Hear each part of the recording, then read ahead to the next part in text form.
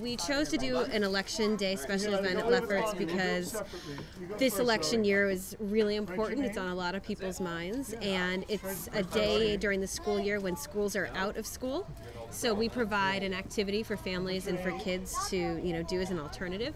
And we thought it'd be a great way to get kids involved in the, process of being a citizen and an active citizen, and feel like they have a say in their, what happens to the future of their country. I voted for Barack Obama because he sounded like a good president. My name is Ciara Willis, and I'm voting for Barack Obama, and I would pick him because he wants a change in our world. He's gonna make a lower price for each store, and he's gonna try like change how dirty our planet is. So let's stop for a minute and figure out how many votes does Obama have? 1,